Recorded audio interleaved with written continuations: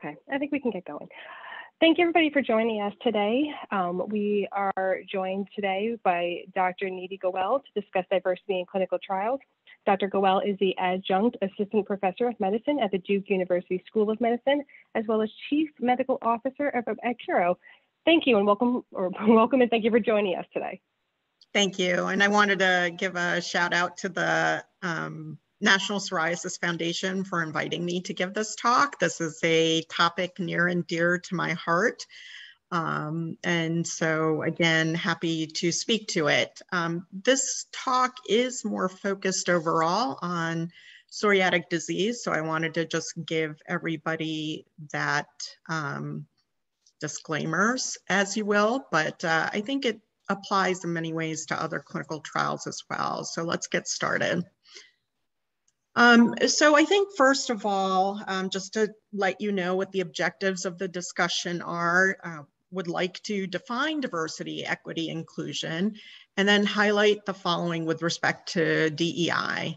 So what is DEI, and then the past clinical trials in psoriatic disease, and what are the issues related to DEI and psoriatic disease. Then in general, common questions, challenges, and concerns participants may have regarding joining a clinical trial. Ensuring informed consent is a shared decision-making process.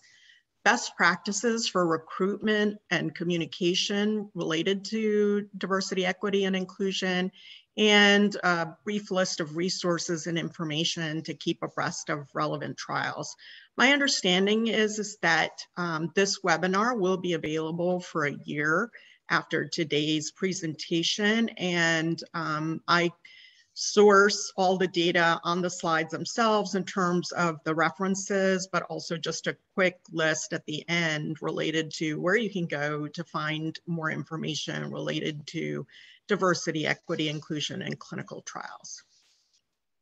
So diversity is any dimension that can be used to differentiate groups and people from one another. So, you know, sometimes we think about race and ethnicity as the most common elements of diversity, but really it encompasses several dimensions in terms of it can also address age, sex, sexual orientation, gender, race, color, ethnicity, as I mentioned, but also genetics, religion, disability, education, income, national origin, and even in medical care, especially residence. So rural individuals often have less access to healthcare versus urban individuals.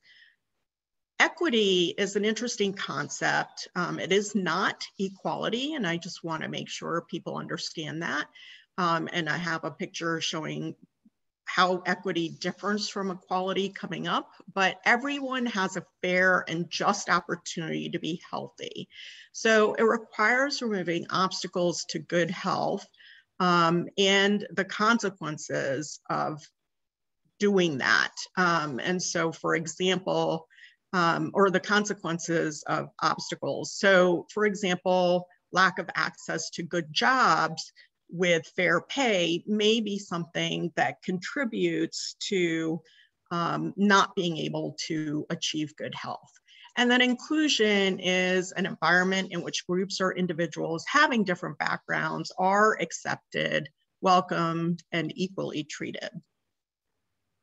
So this is a cartoon that demonstrates the difference from between equality and equity. So you can see here where everybody gets the same bicycle, but struggles to potentially use the same bicycle, whereas equity addresses getting a bicycle that suits your needs so that you can ride a bicycle just as well as anybody else.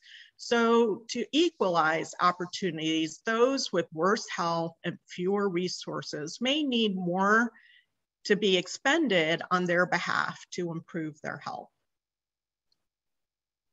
So if we go into what does psoriatic disease look like in the US by some of the things we might use to evaluate differences between people. So if we look at the overall population in terms of it being 100%, the overall prevalence of psoriatic or psoriasis is about 1.4 to 3.2%, and the prevalence in psoriasis of psoriatic arthritis is 19% in the US and 0 to 42% worldwide. Some of the differences have to do with, for example, northern climes tend to have more evidence of psoriasis and psoriatic arthritis than, for example, southern climes. Female-male prevalence is pretty similar, whether you're looking at psoriasis or psoriatic arthritis. There is some element of course, the US population is 76% white. The psoriasis prevalence may be a bit higher in the Caucasian population, but the psoriatic arthritis prevalence is probably a bit higher in those of African American or Asian backgrounds. And then unfortunately, we don't have a lot of information related to indigenous individuals, mixed individuals, or Latinx individuals. You can see slightly lower prevalence of disease, but I've had it told to me that this is just a white person's disease, and it's not. It still has a fairly significant presence in other racial and ethnic backgrounds. So overall, the things that we need to address are to get more data related to these diseases in terms of prevalence, especially for psoriatic arthritis. The other thing to consider is that the data related to African Americans, Asians, Latinx may be lower than the actual prevalence of the disease in the community, because these individuals are often underrepresented in both census data as well as disease evaluation data. And there is some degree of variability, as you can see, for example, on the African Americans, where the psoriasis prevalence ranges from 0.5% to 2%. And that can be because of the use of different data sets and different ascertainment methods to try to determine the prevalence. So clinical trial diversity, why does it matter? So as I stated, racial and ethnic minorities are historically underrepresented in overall data sets, even those that are just observational or registries or what have you, but also specifically in clinical trials. And I'll show you some data to support that related to psoriatic disease. We do need representation of these individuals, however, to study effects of therapeutic interventions in the people who will ultimately use them. Persons of different ages, races, and ethnicities could react differently to certain medical products, and there are several instances related to medications across several therapeutic classes where this is certainly true. And then it also helps provide an understanding of health disparities when we see such data, such that we get an idea of diseases that may occur more frequently or may have different presentations in diverse populations. So this is just an overall picture where some of the data, again, even related to underrepresentation in clinical trials, is limited. The FDA has started to address that, which is really nice. But if we look at 2011 data, the overall population is 12% African American and 16% Hispanic. And we only have, in clinical trials across the clinical trial spectrum, only 5% of the people coming in being African American and 1% Hispanic. So we're not getting good data overall in diversity with respect to people of color. As I mentioned, the FDA is doing more to address diversity and providing data over time. So here we can see, and now this is a specific website on the FDA's overall website, where they're doing something called drug trial snapshots.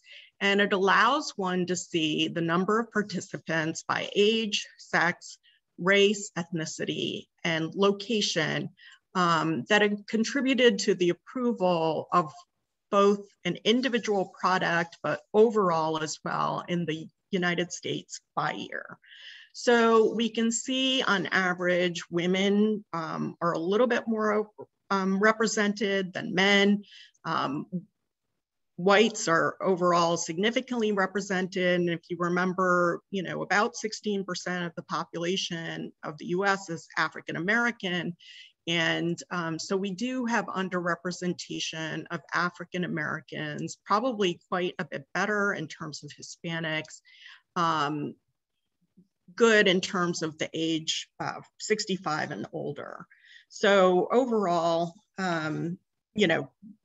we're starting to be able to get an idea of what the data look like in terms of diversity and who's entering clinical trials. Hopefully, we will see as time goes on and efforts improve that the numbers of people of color and ethnicity are better represented in the overall data sets. In terms of reporting of race and ethnicity specifically in clinical trials of psoriasis,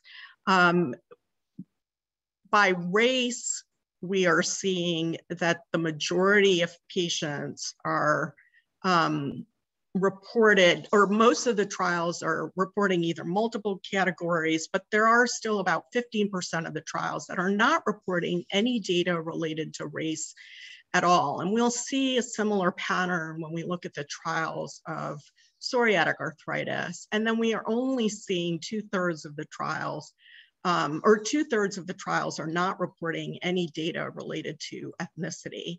And yet, the FDA, if the trial is approved in the US, indicates that they want these data overall for all clinical trials.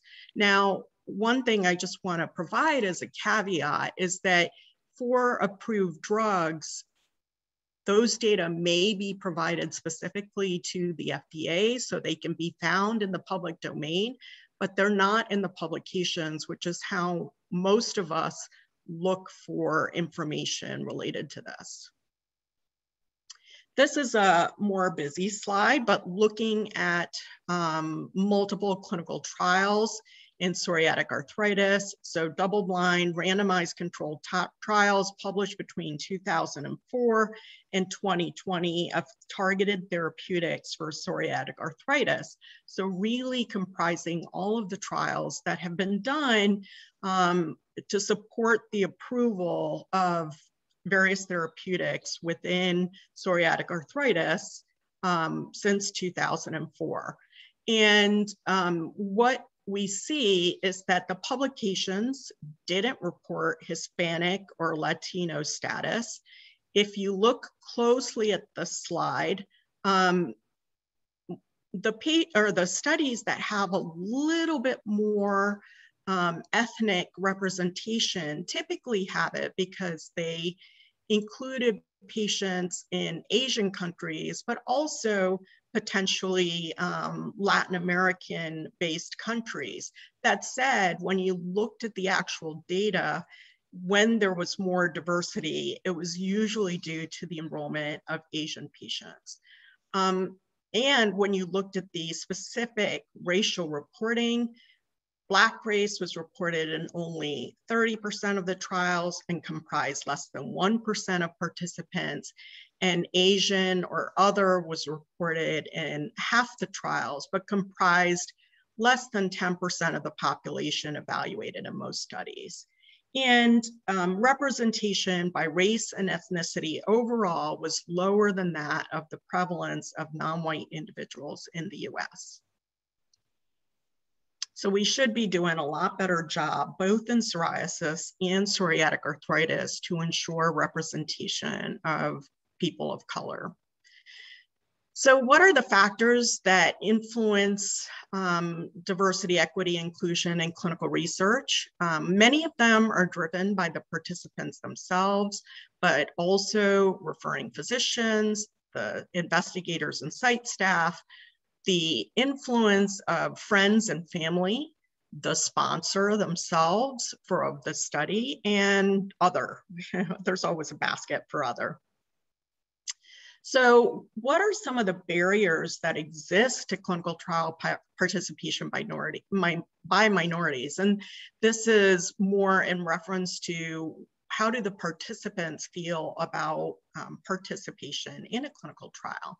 And so we'll speak a little bit more about some of these elements, but there's mistrust, lack of information, lack of access to clinical trials. Always, for anyone in a clinical trial, there's time and resource constraints, and there's also the concern about unintended outcomes.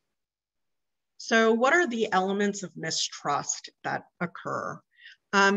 So there's a feeling that research will benefit whites or Caucasians or the institution itself, and not people of color. If you recall, many people have heard about, for example, the Tuskegee experiment.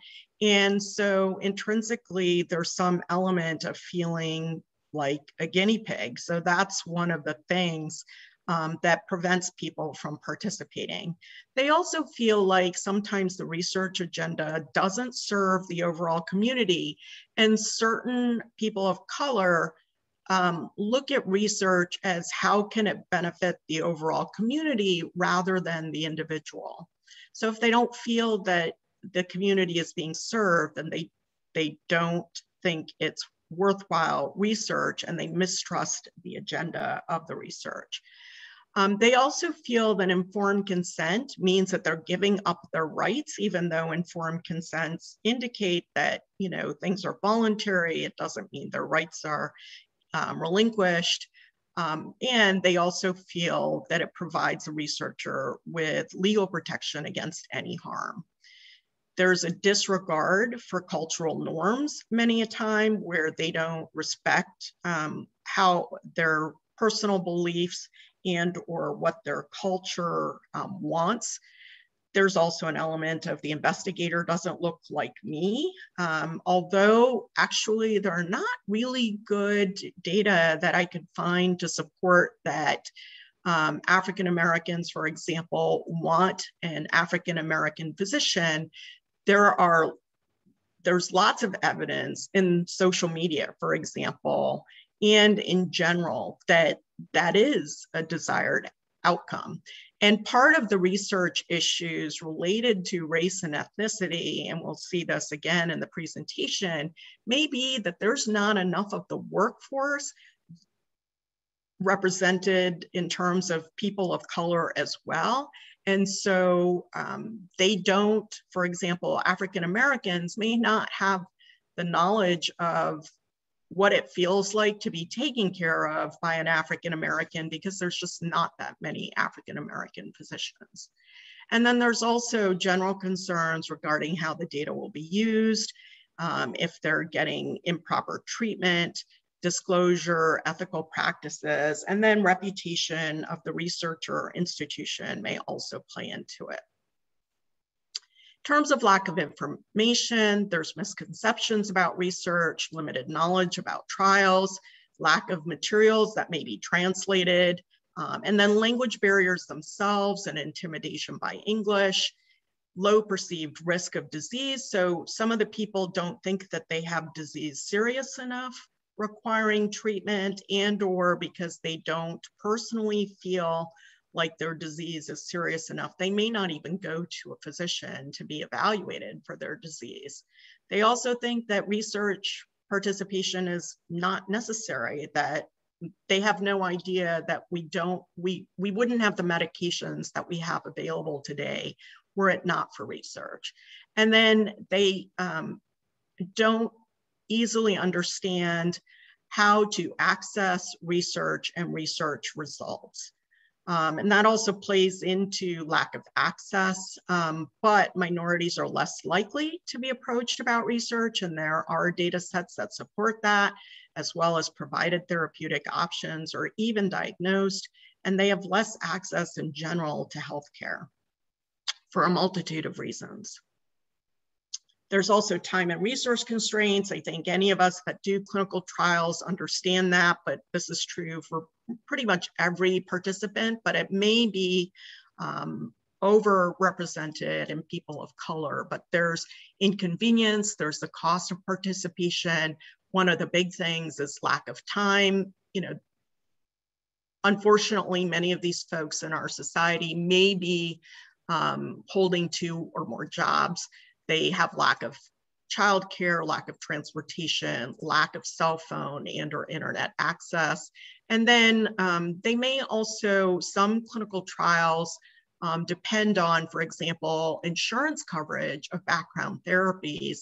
And so if that doesn't exist, that may make the clinical trial not accessible to the participant. And then, of course, unintended consequences. To some, there's a concern of stigma and family opinions and judgment. That goes back to how does the community feel about the research? There's also privacy and confidentiality concerns. What does their health history that they have to disclose mean? And the genetics aspects where, you know, people are concerned about what the genetics might tell them that they didn't want to know. And uncertainty regarding the risks of the medications, as well as the effectiveness of them, and definitely concerns about side effects. For some individuals, for especially the Latinx community, there's a concern that they may be deported if they make themselves available to research. And also similar to genetics, if they find out that they have a disease or learn more about their disease, they may not want that in terms of knowledge. So what can we do to overcome some of these participant barriers? I think we can do a better job explaining research studies. We can reinforce personal health. We can ensure the patient's safety or try to explain safety in ways that they understand. So instead of just saying 1 in 100, there have been studies that show giving a pictogram where, for example, you show 1 person in red and you show 99 people in green for, you know, just in a cartoon kind of drawing, that people grasp that concept much better about the risk, and like if it's 1 in 100. Confirm clear information is provided for decision making so that they understand the decisions they're making and that they get the information they need to make those decisions. Emphasize support and access to resources. Ensure culturally congruent study designs and recruitment practices. So, you know, if they're more of a church-going community, maybe you go, for example, to the churches to recruit, or you speak to the community overall to tell people regarding the research so that they better understand for the individual that may be the participant, what the benefits may be to that participant. Eliminate conscious and unconscious bias and racism. I think this in some ways is a little bit hard to do, but if people bring it to the forefront, it may be more likely to be something that they can overcome. Definitely show appreciation for involvement. And then I think we do fall down on this. We may provide results overall in publications to the medical community, but we're not very good about providing results to individual participants and or the communities post the research study. In terms of some of this, the explain research studies, what is the basis of the available therapies, why the person might be a good research participant, and to just emphasize that we need all kinds of people enrolled in the research to give us the most information. Reinforce the personal health, that health and safety are important, will be monitored, and that they may see medical individuals more frequently. And, you know, sometimes that can be a downside. They don't want that in terms of the time commitment, but on the other hand, that they will see them frequently to be monitored frequently. And then ensure the safety. Explain that the medication has already been evaluated in animals before it even gets to human, and that the medical staff will pay close attention for side effects, and reinforcing that, you know, if they have some untoward symptoms, how they might contact the medical staff and or when they should go to the emergency room. Clear information needs to be provided, so jargon needs to be removed. You might want to provide a facts booklet in terms of what the purpose of the study is, procedures, et cetera, in language that's easy to understand. Offer, if the patient wants it, to include a family or friend in the decision-making process. Offer to keep the personal physician informed, such if the patient wants it, then that can happen. Explain the potential benefits of the study, and most importantly, that participation is voluntary. Emphasize the support and access to resources, so contact information as I provided, but more importantly, the availability of language appropriate phone prompts. So are your prompts at your clinic also in Spanish as well as English, or also in some of the more frequent Asian languages, depending on your community and how many people in that community may need that benefit. Provide workplace support via the employer, if that's a necessary place to provide that, but also support for childcare and transportation. Flexible hours, so evening hours or weekend hours. Telemedicine is another way. One of the good things that has arisen because of COVID is the rise of telehealth in a much more rapid manner, as well as the concept of decentralized trials has come into reality, where people are more likely to use home health visits and site flexibility to address patient needs and participant needs to participate in studies.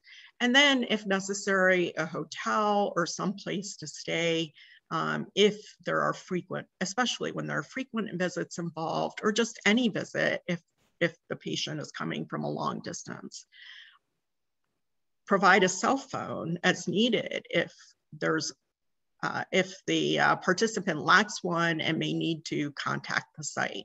Make sure that medical records can be exchanged with proper consent, and then provide proper remuneration for the patient's time, and or, you know, if they can access an Uber or Lyft, that's not at their own expense, that's covered by the study reimbursements. The culturally congruent study designs and recruitment, I already mentioned some of this with the phones, but also translated materials, that the informed consent and other trial documents are in lay language. Recruitment is on their terms, so if they prefer face-to-face versus digital recruitment, if they prefer community settings, if they prefer it through referring physicians or appropriate media outlets. Use a wide variety of investigational sites. So many times go to the common urban centers, but some of those may not address, for example, rural populations, or because again, we tend to have limitations in terms of diversity representation within the medical workforce. There may not be that cache of minority investigators to target as potential investigators, but trying to recruit those individuals for clinical trial investigation may be of significant benefit.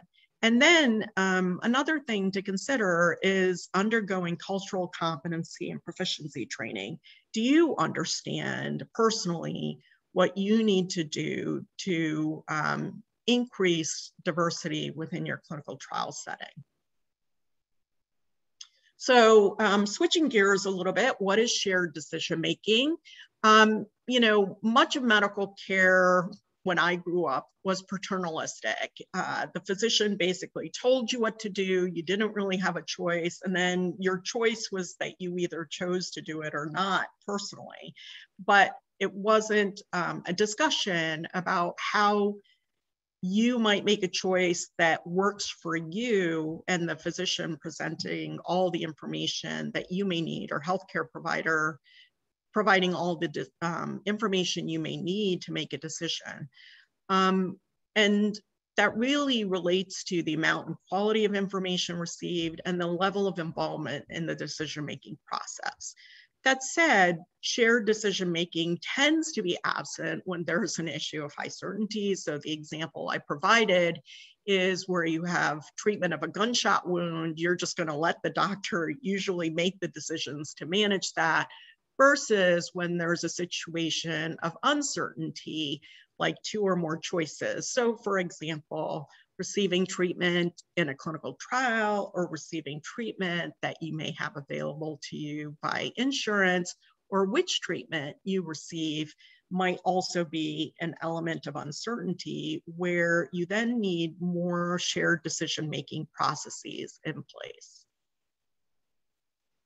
So what are the benefits of shared decision-making? And then specifically informed consent. So, informed consent should be a give and take process where patients are given, or participants are given, the informed consent document, but it really is a discussion about what the benefits or the risks of participating in the clinical trial are, what their other options are, and then whether or not the participant chooses to become enrolled in the clinical trial.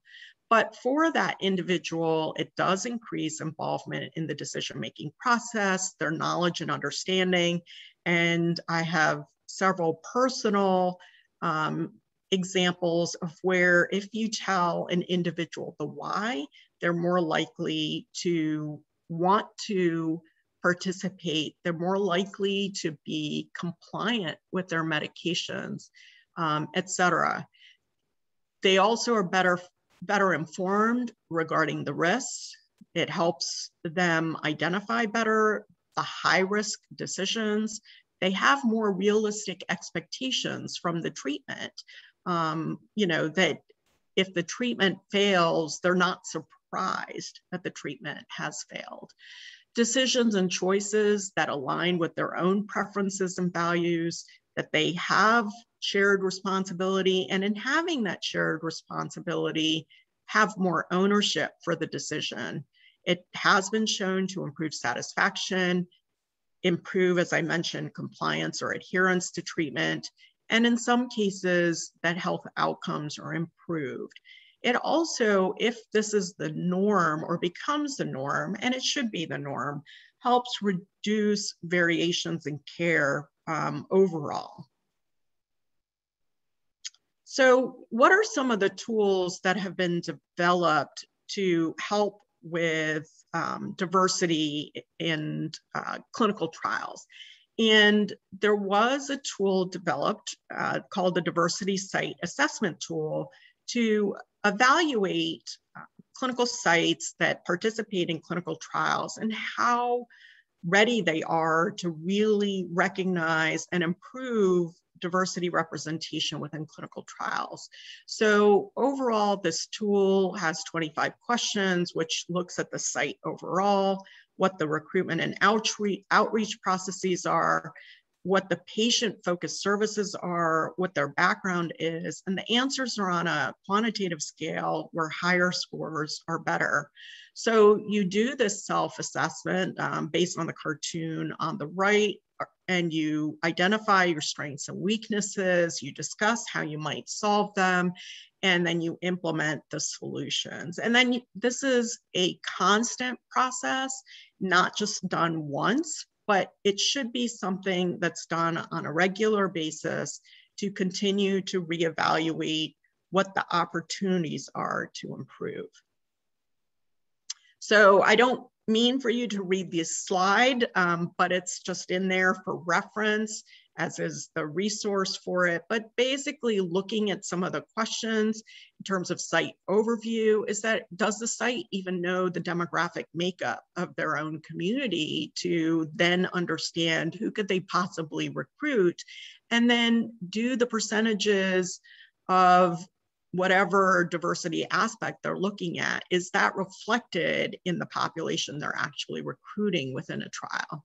How do they do recruitment and outreach so they have an already established tailored strategy to approach populations for clinical trials? So those are some of the examples of questions available on the DSAT for the site to evaluate themselves. And again, with the patient-focused services, as I mentioned, informed consent form is available in various translations and already approved for use in those languages. The FDA has also been increasingly recognized the need for diversity in clinical trial populations, and states that enrolling participants with a wide range of baseline characteristics may create a study population that more accurately reflects the patients likely to take the drug and allows the assessment of those characteristics on the safety and effectiveness. So their guidance indicates some of the things that need to be done to improve diversity in clinical trials. So broaden the eligibility criteria, population to be brought in through adaptive trial or enrichment strategies, make trial participation less burdensome, so things like time and resources become less of an issue for a clinical trial participant, and expand access to clinical trials. And that goes back to some of the things that I said about increasing the number of locations and, or for example, minority investigators that may participate in the trial so that their populations can be adequately represented. So again, switching gears, but the basics of a clinical trial for a new therapeutic in psoriatic disease, you know, and how do we make sure that diversity, equality, inclusion is a part of our psoriatic trial.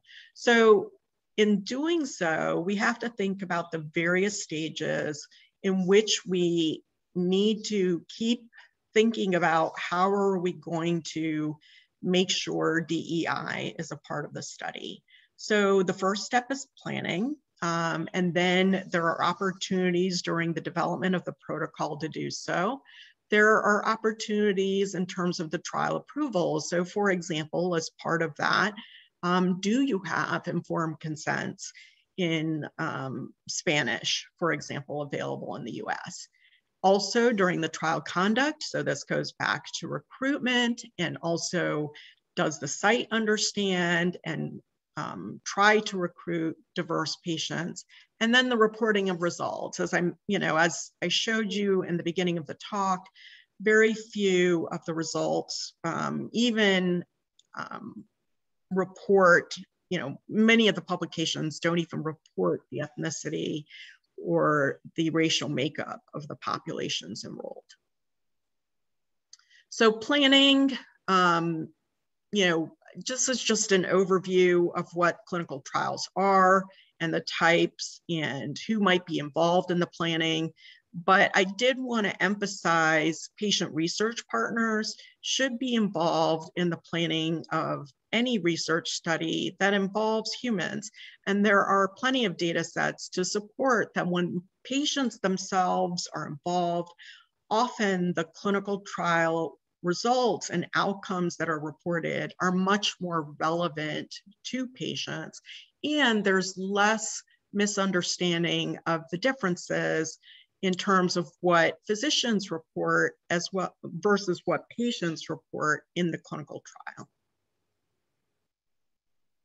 So this is a little bit of a busy slide, but protocol content, again, this is just to educate folks on what is included in a protocol in terms of what we describe and place. So basically the treatment, detailed descriptions of the trial designs, what are the methods by which we're going to evaluate patients, general information such as who's sponsoring the trial and the investigator themselves, and then regulatory, which talks about financing, insurance related to the study, how data handling and privacy is addressed, and how quality controls are addressed as well. So we have to sit back, those of us that are involved in designing clinical trials, but also those of us who review them for diversity issues, is in general, trial design has focused on homogeneity so that we can best assess what the drug is doing rather than all the things that might confound the evaluation of the therapeutic. So diversity has been often framed as a deviation from the homogeneous population, which has been traditionally considered the white male. With some exception, you know, actually men are discriminated against, so to speak, in studies of breast cancer. So if the disease is primarily present in women, for example, then they tend to be overrepresented in a trial. But taking a step back, that tends to not be the norm versus it is the norm. So note that different effects are not always seen in diverse groups, but if there was a difference, we need to figure out how we might detect that difference. And it begins by ensuring that we enroll a diverse population.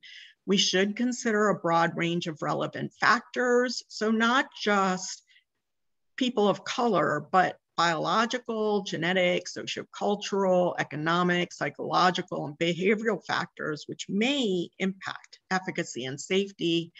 And then the other thing to consider is that patient-reported instruments, so where we're doing questionnaires, may not have been developed or validated in diverse populations, so they may not properly represent the questions that would be relevant to them. So don't design trials with the same inclusion and exclusion criteria just because that is how it was always done. Remember that eligibility criteria may disproportionately exclude minorities on the basis of, for example, comorbidities, which tend to be overrepresented in people of color, in part because of poor access to healthcare.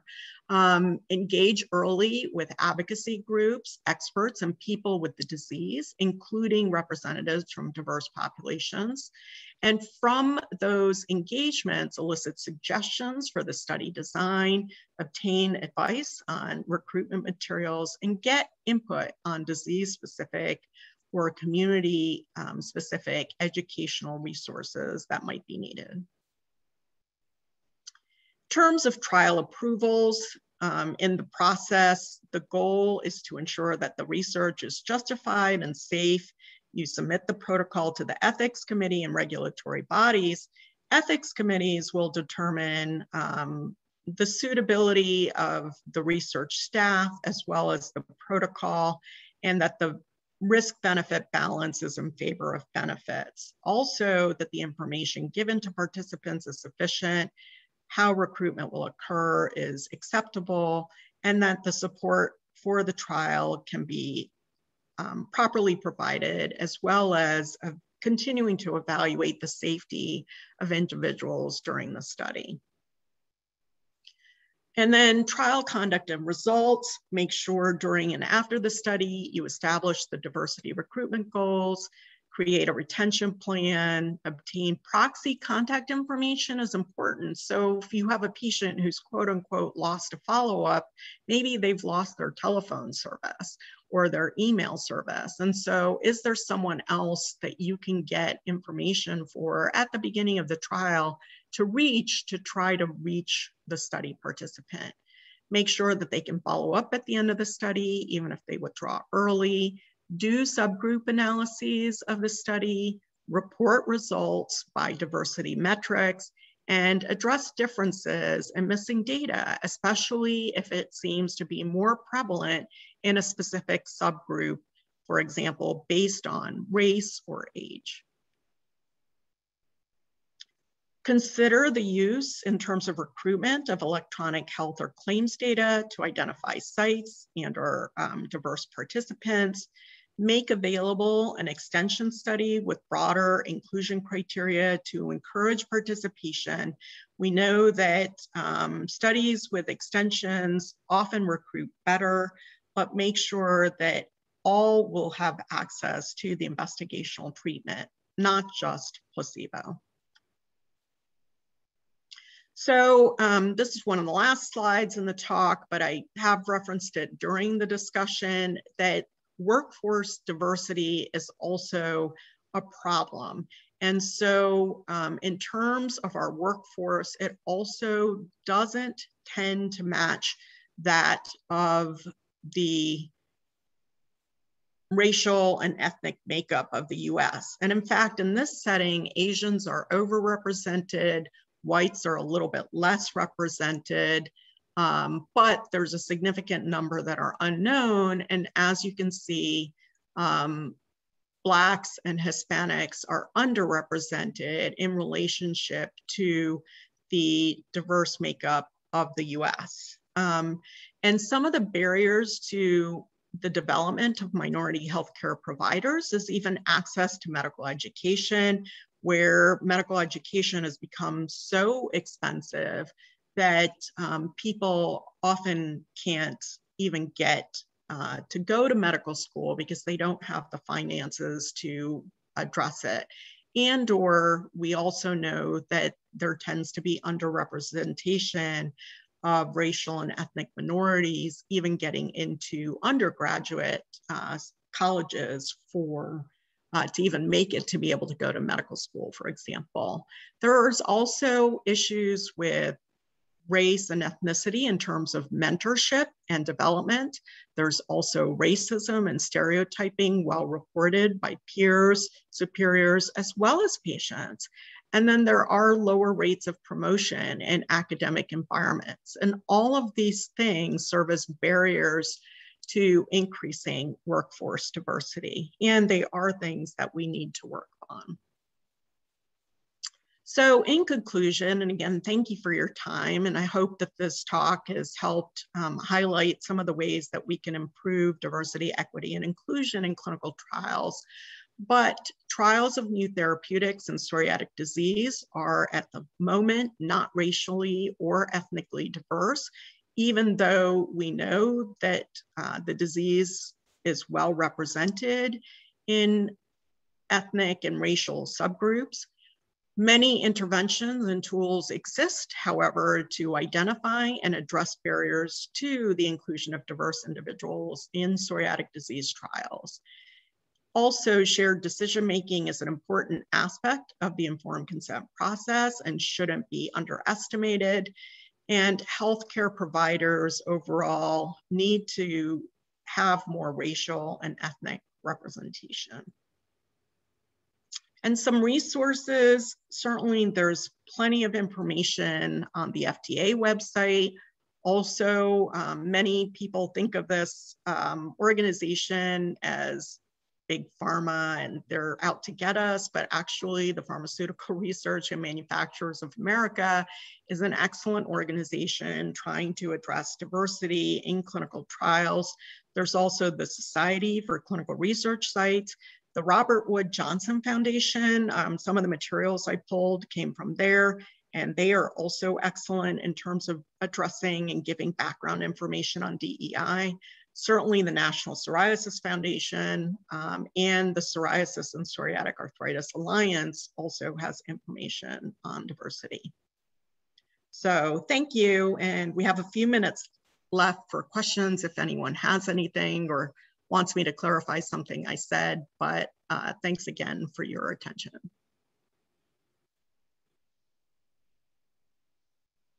So I guess I don't know if we can go off mute or if there's questions in the chat, if people have any or they don't at this point.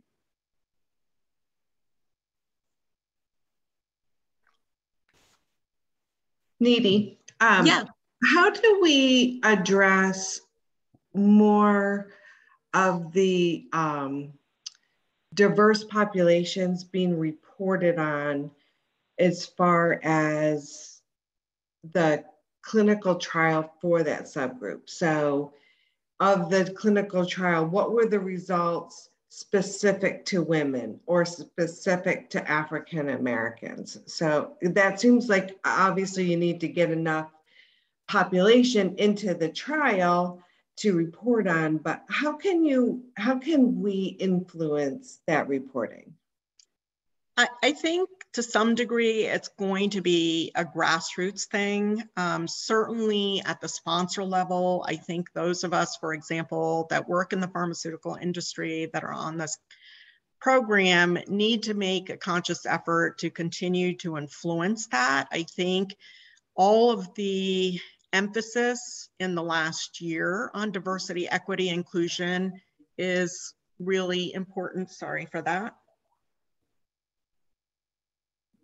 I don't know how to, sorry, apologies for that. I think, you know, so some of it's going to be grassroots. I think some of it, maybe to some degree, it's a horrible thing to think about, but shaming. I think even, for example, so I mentioned that much of these data may actually be present in the documents that are made publicly available by the Food and Drug Administration, but they're not always present in a publication. So I think that some of the onus is also on the ICJME, which I always mix up the acronym, but basically the International Council for Journal and Medical Editors, something like that. Apologies for messing up the acronym, but that group also needs to, as editors of the journals, insist upon it. So I think that there are various ways, and then even letters to the editor can call it out that this information wasn't presented and we need to know what these information are. So I think that there are opportunities. It's going to take some time. It's going to take awareness, and it's going to be people like us that keep drumming, beating the drum to get this to happen. But for those of you who are not aware, I am very active as a patient research partner within psoriatic disease settings. I myself have psoriatic arthritis. And so, for example, whenever I'm reviewing a grant, I always look at where's the patient representation in this grant. So slowly but surely trying to ensure that. And then similarly, I also talk about diverse populations in the grants, that if it's not addressed, that's a comment that's given back to whoever wrote the grant to ensure that they start to address it. So it's a small thing, but I think that those of us that are committed to it can keep our focus on that issue and make that something that becomes hopefully then a routine. And I appreciate that the National Psoriasis Foundation has also supported me in those efforts related to patient representation on clinical trial, on clinical research projects, as well as diversity. Great, thank you, Niti. You're welcome. Oh, I think there might be some questions in the chat. So everything is thank yous and no questions, but I think we're almost on the hour. So again, thank you so much to everyone for attending. I hope that this addressed some of your questions and how you might be able to even take back some of this knowledge into your own workplace, even if you're not directly involved in a clinical trial. And yeah, have a great rest of your evening. Appreciate it.